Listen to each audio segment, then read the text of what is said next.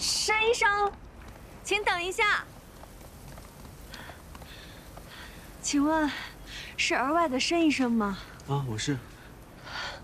你好，我是儿科第1年的住院医，我叫齐星，我能方便跟您说几句话吗？好啊，来坐吧。啊。坐啊。啊。好。怎么了？对不起啊，沈医生，我一再的跟他们强调，说孩子不是我救的，可是没想到，还是闹出了那么大的误会。你不用跟我说对不起，这件事儿就是一个乌龙而已，你不要放在心上，只要解释清楚就行了。再说，这孩子是谁救的不重要，重要的是他活下来了。可是唐医生他很愤怒，而且还有很多人说闲话。这样，唐医生那边呢，我去帮你向他解释。至于那些闲话，好听的你就接受，不好听的你就当他是耳边风就行了。嗯，谢谢你啊，沈医生。那我不打扰你了，你快去忙吧。行，那你也去忙吧。再见。再见。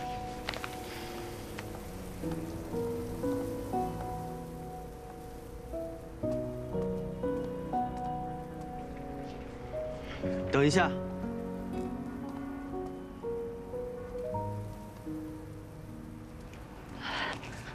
怎么了？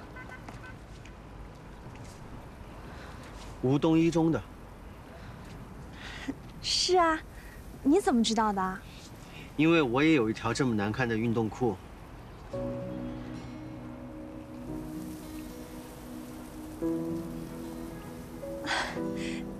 你是？叫师兄。师兄？齐星，3班那个齐星吧？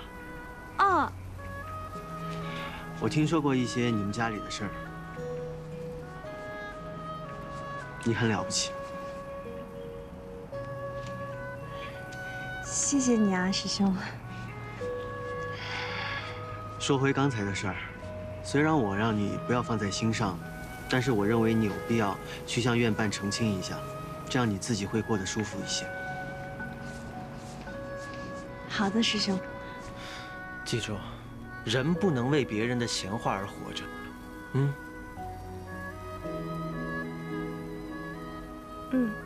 懂了。去吧。再见。再见。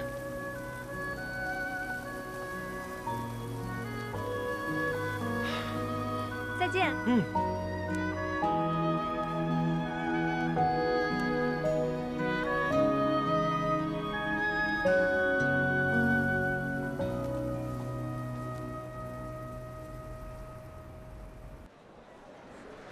一天，托马斯来到了煤场，他要和柴油火车 Lisa、艾瑞以及波特一起卸装煤车。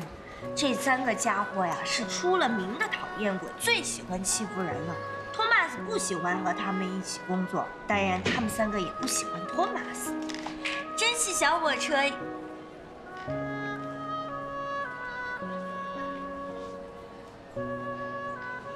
来。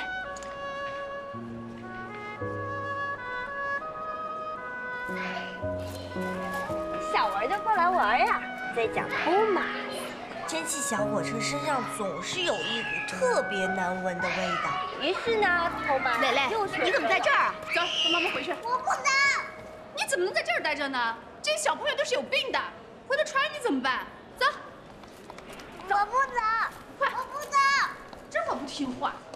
我不走。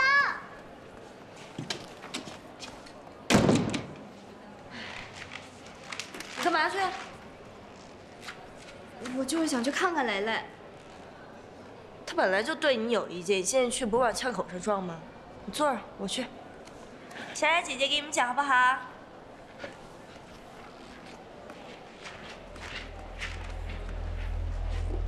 你吃不吃？吃不吃？你不吃是吧？不吃我把海绵宝宝给扔了啊！蕾蕾妈妈，您别这样。哎，我教育孩子关你什么事儿啊？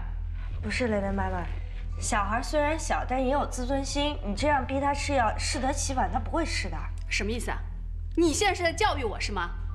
我告诉你啊，我还没找你们算账呢。我们家蕾蕾以前是个特别听话的孩子，自从进了这个医院，饭不好好吃，觉不好好睡，都是你们挑唆的。蕾蕾妈，看您这话说的，我们怎么可能去挑唆蕾蕾呢？看看，这什么玩意儿啊？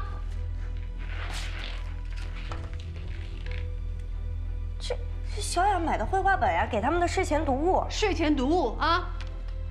小魔怪要上学，这分明就是挑唆小孩跟大人做对抗的。你们安的什么心啊？啊！蕾蕾妈妈，您误会了，小雅这样做的用意啊，是为了更好让孩子相信她，这样可以更好的配合治疗，这没有问题。那我谢谢你们，我特别感谢你们，离我们家孩子远一点，我们不稀罕你们喂药。出去！现在给我出去！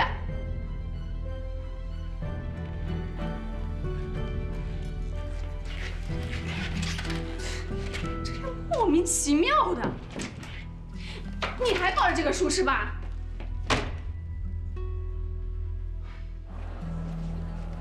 找我干嘛呀？怎么着呀？看你这样出师不利啊？不是，什么意思啊？那个什么，那个叫什么？什么齐？齐什么东西？齐星，我找他算账去。不是他，不是他，那谁？告我，我抽死他！叶梅。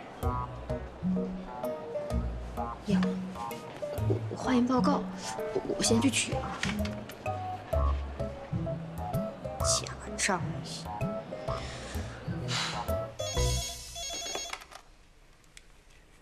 喂。哦，对，薇薇是在我们的加护病房。啊，对不起，不能探视现在。是，抢救她的医生是我们儿科的一个住院医。好，啊，我一定把你的感谢转达到。啊，也谢谢你的关心啊。好，哎，就这样。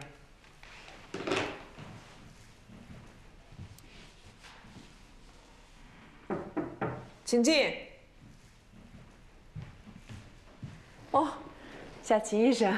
副院长，我想跟您澄清一件事情。坐下说。哦，我就站着说吧。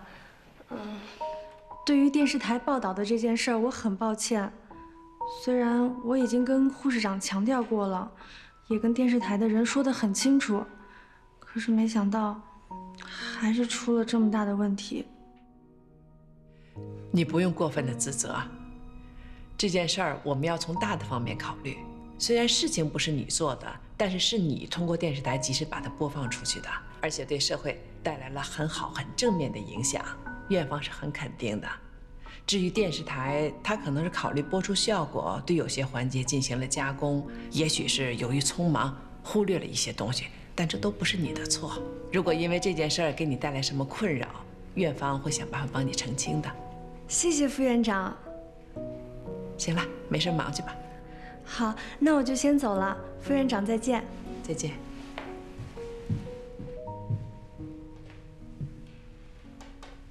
你的报告要尽快啊。好，没问题，放心吧。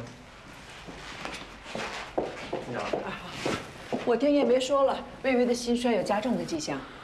哦，手术计划已经做完了，就是这2天排得太满，不能超过明天，要不然就来不及了。保守治疗恐怕也坚持不了多久。那这样，我马上给院里打一报告，争取开一个绿色通道，好，尽快给他安排手术。好。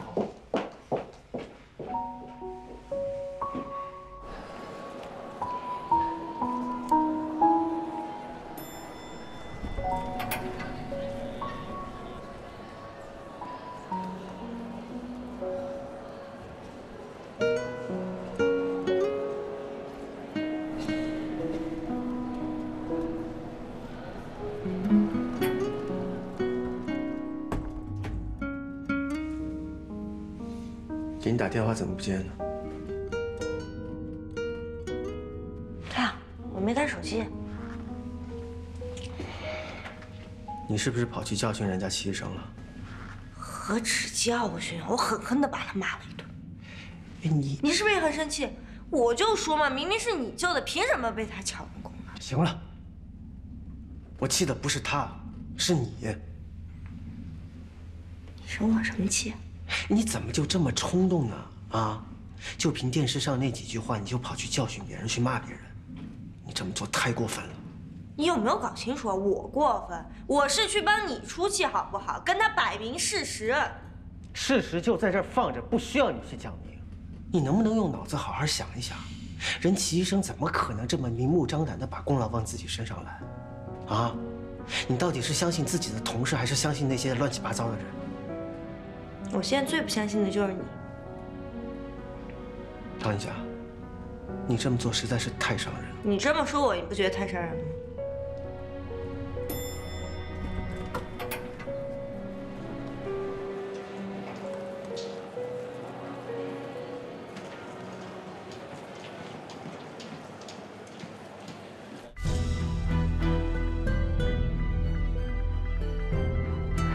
老师，10分钟之前患儿出现了心衰迹象，必须马上手术，要不然就来不及了。2个小时之后，3号手术室应该能空出来。马上确定手术台。是。目前还有个棘手的问题，没有家属签字。我来签。那院长那边怎么办？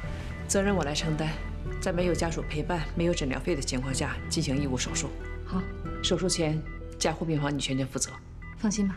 那我也去准备了。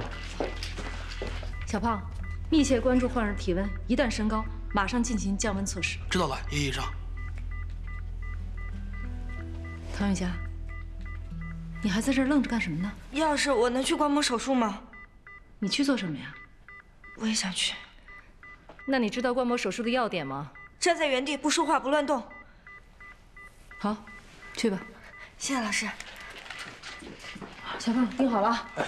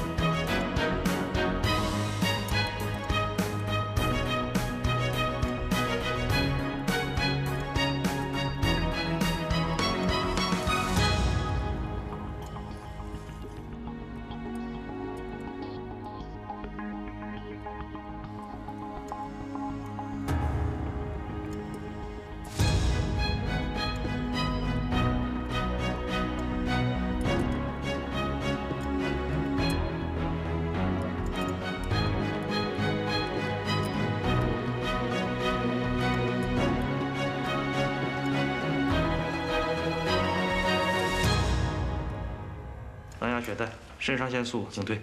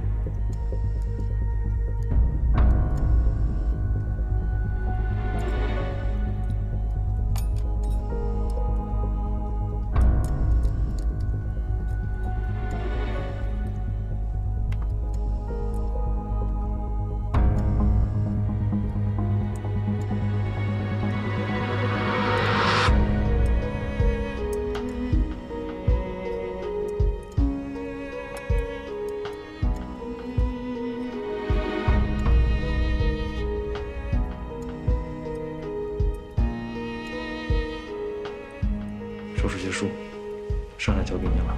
是。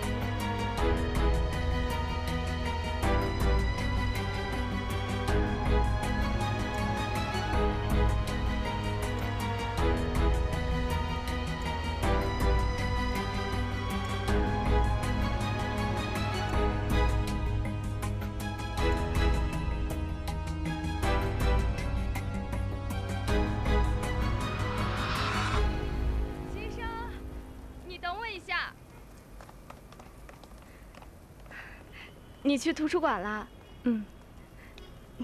其实，你不用躲着我的，我知道你不是他们说的那种人。谢谢。唐医生是不是来找过你了？他是不是骂了你一顿？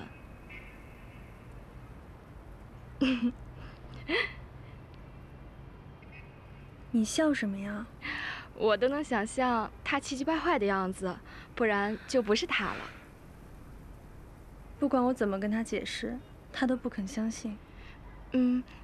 那你就别再解释了，我想他会来找你的。真的，你相信我。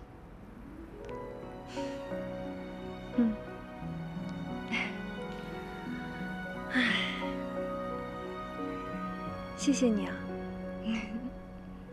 你看看，这里啊，现在1、2、3、4颗药，你吃1颗啊，妈妈就奖励1颗巧克力豆，好不好？来，乖，把药吃了。我不吃。哎，你说你这孩子怎么回事呀？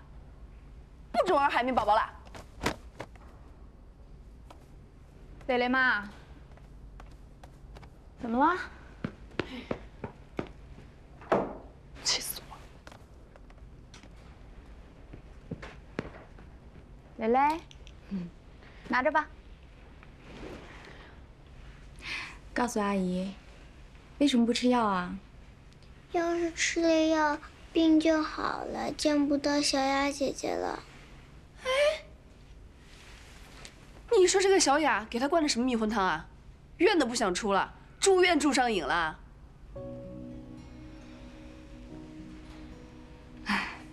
蕾蕾，你听阿姨说啊，你不吃药啊，病就不会好。那你继续生病的话，小雅姐姐就会伤心难过。但是我还想见到小雅姐姐。小雅姐姐不上班的时候，你还是可以见到她呀。真的吗？真的。要不这样吧，我让小雅姐姐请你去游乐园玩，好不好？太棒了，我最喜欢去游乐场了。好，那就听阿姨的话，先把药吃了，好不好？好。真乖。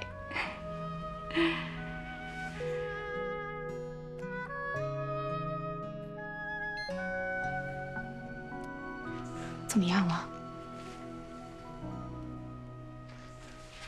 已经不发烧了。那为什么手术这么多天，他还一直没醒过来啊？我看其他的小朋友，欣欣，欣欣，妈妈，你醒过来了。哎呀，你看，刚才还说他为什么不醒，这就醒过来了。欣欣，你真棒，37度，你已经不发烧了。真的吗？我们已经不烧了。这么说的话，我们是不是就不用第2次手术了？申医生说，他第2次手术的几率很小了。那我就放心了。欣欣，你好棒啊！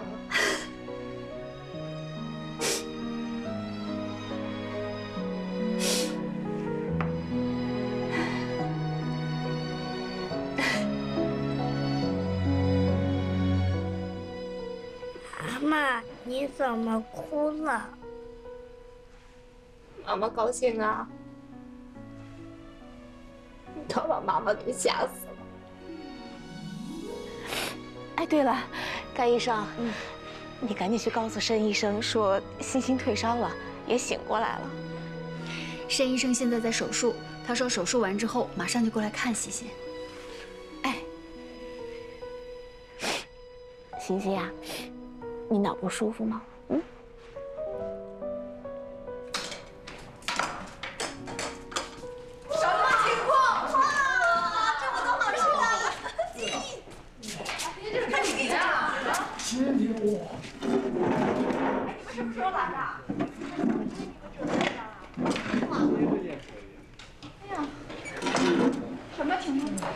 今天微微的手术非常的成功，钟副院长呢委托我跟厨房打了招呼，特意准备了这些硬菜，好好的犒劳大家。钟副院长呢？钟副院长在开会，不是微微的那个手术签字还没搞定呢吗？哦，哎，我师兄今天怎么没来啊？他找欣欣去了。啊？哎，你怎么知道？他提了一嘴。那我们科的燕燕可不可以来啊？什么情况啊？你是不是喜欢燕燕呢？哦，我告诉你啊，副院长今天要是在的话，一定会告诉你，医生就不能跟医生在一起。为什么呀？为什么？这可是咱们钟院长的名人名言。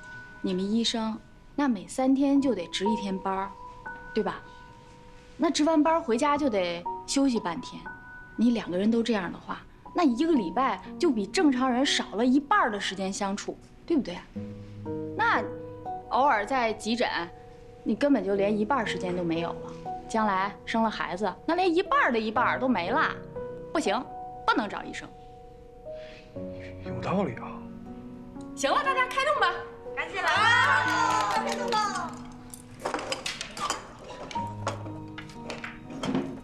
大家吃好喝好。明天上午我有手术，今天晚上我得加班加点儿，先行告退了啊。哎，楚医生，楚医生，谁走你都不能走，走。为什么？有活动，快，坐，小娜，快，来了，坐，你先坐。搞得这么神秘。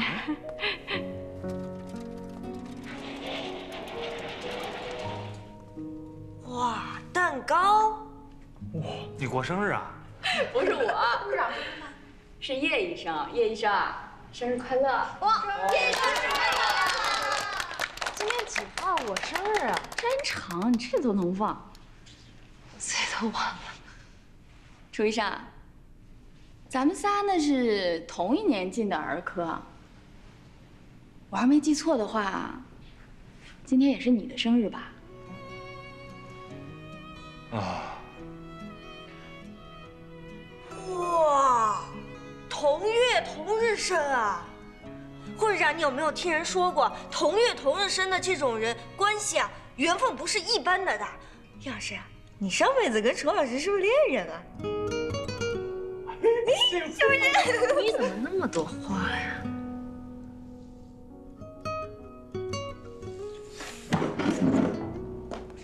哎，不说话没人当是呀。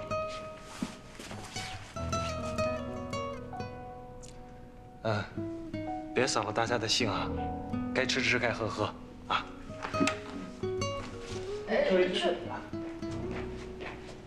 说错什么了吗？尴尬。你岂止是说错什么了？你简直就是拿刀子往他们两个胸口上捅啊！为什么呀？12年前，他们两个是大学同学，简直就是男才女貌，人人都羡慕的一对儿。大学毕业之后，他们直接分到了钟主任手里。不过半年，他们两个突然就分手了。打从那之后，除了工作上必要的交流之外，他们两个再也没有说过一句话。你说你刚才说那话，不就是往人家伤口上撒盐吗？啊，我真不知道啊，我。那你还不知道？我们副院长还有个外号，叫做拆散专家，来一对儿拆一对儿，成双成对的来，最后也都劳燕分飞了。你看他们两个就是最好的例子。你今天得罪了叶医生，往后的日子小心点吧。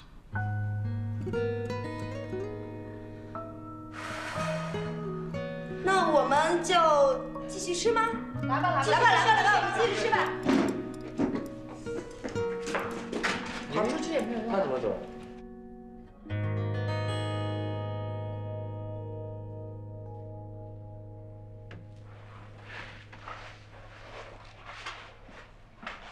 这位家属你好。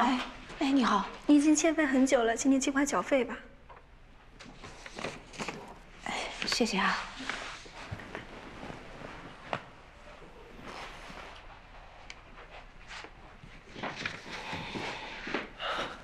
欣欣，哎，申医生，哎，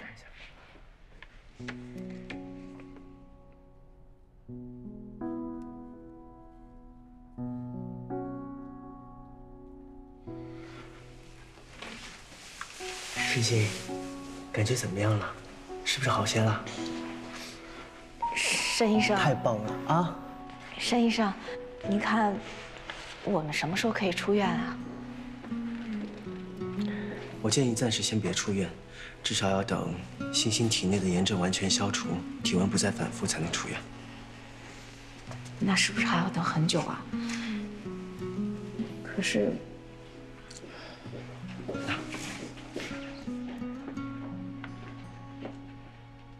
我知道，您是想说费用的问题，但是，我希望您不要当着欣欣的面去讲钱的事情。虽然欣欣现在还小，但是她已经有了基本的理解能力。她现在需要的是更多的鼓励和更多的微笑。你明白我的意思吗？嗯。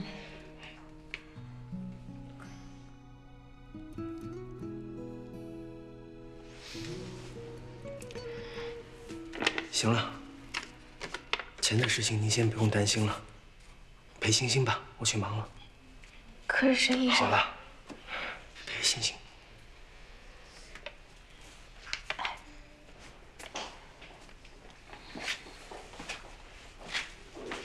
欣欣，申和哥哥。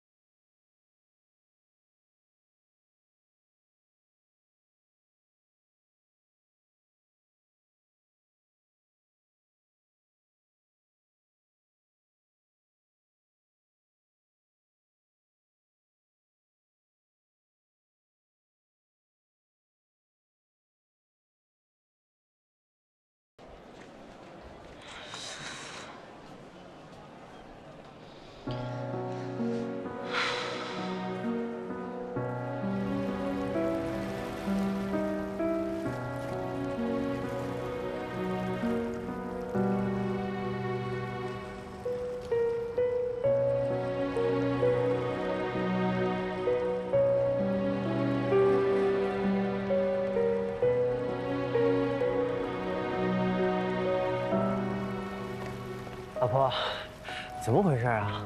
闭嘴！我还没接受。都闯祸了，还想这么多？你给我根绳子吧。要绳子干嘛？家伙勒死我算。你直接跳下去得了。哎，回来！我开玩笑的。你说我就不是缺心眼儿吗？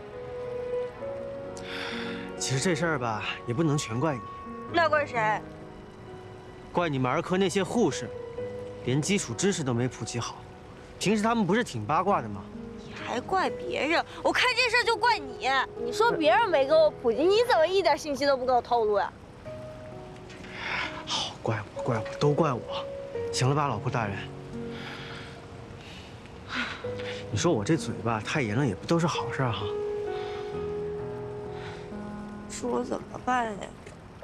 好不容易让他喜欢上我了，又把他给惹火。佳佳，其实叶老师他这个人没你想的这么可怕，你就让他瞪你两眼，泄泄火就没事儿，他不会给你穿小鞋的。你逗我呢？我没惹着他，他都把我架那儿烤着。现在是求生不能，求死不得。佳佳，我告诉你，他瞪你，你就让他瞪，你就装傻，啊，只要把这半年熬过去就没事儿了。你要记住，你的终极目标是当一个外科医生，为此你一定要学会忍辱负重，知道吗？你这话好像说的有道理哈。对，我忍了。我的目标是当一个外科医生，就算叶老师虐我1000遍，我就当他如初恋。这就对了嘛，老婆大人。别乱讲。跟你说个正经事儿，你到底什么时候带我去见你爸呀？跟你说句实话吧，其实我们俩的事儿，我还没跟我爸说。为什么呀？我昨天跟我爸谈了一下，我爸说了，不许我嫁给一个医生。嫁给医生的话，他连我婚礼都不参加。不是吧？我爸跟钟副院长说的话就一模一样。我还在想，我爸从哪儿听的那些谣言。这下我找着根儿了。昨天跟他吵了一架，把他气得半死。这怎么办呢？我本来还说过2天让我妈过来一趟，计划让双方家长先见一面。这下可好？这行，你先让你妈过来跟我爸见一面，说不定你妈就把我爸给搞定了。不行，这样只会让你跟你爸的关系更加恶化。能怎么恶化呀？我爸就我这么一个闺女。佳佳，你想想，你也跟我说过，你爸为了你付出了这么多，你不能因为咱们俩的事儿让你爸伤心呀。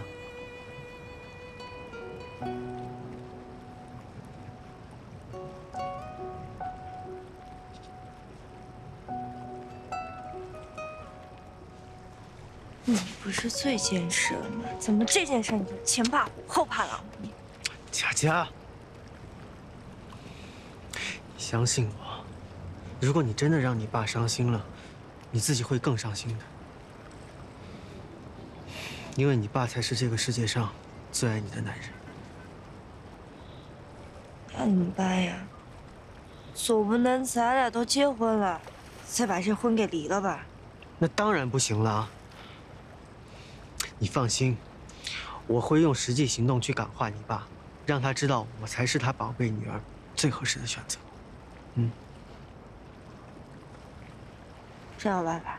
当然了。你现在啊，什么都不用去想，把你手头的工作做好，其他的交给我就行了。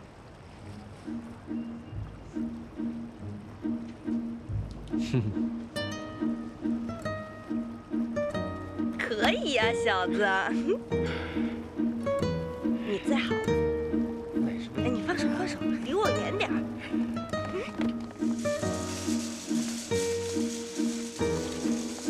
这行。佳佳，佳佳，说，我跟你说话呢。待会儿咱们多买点菜，把盖医生也叫上，让他到咱们家来一起吃个饭呗。叫他干嘛呀？不许叫。不是吧？咱俩的事儿，你不会连他也没说吧？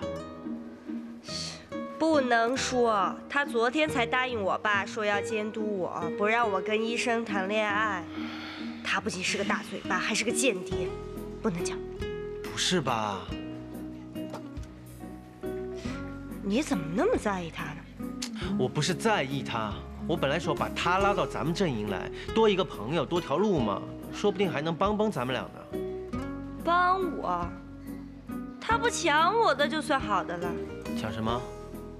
你不知道他从小有个坏毛病，看见好多东西他就抢，不到手他绝不罢休。我又不是个东西，我是人。那我不管，那我也怕。咱俩连证都领了，你还怕？领了证还可以离呀，你看我爸我妈。我说唐雨佳，这2个字，以后你永远都不许再说，这一辈子都不许再说了，知道吗？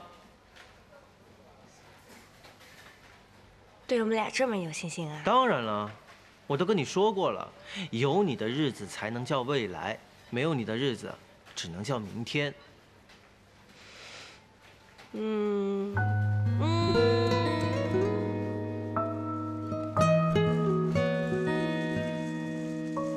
哎，啊，眼睛疼！我帮你吹啊。好了吗？好你们俩人干嘛呢？哎，那个盖医生，你帮他看看眼睛里边好像进东西了。你看看爷爷，你看没有啊？有，刚刚他说那个眼睛不舒服，那我想帮他吹一下。是吗？啊。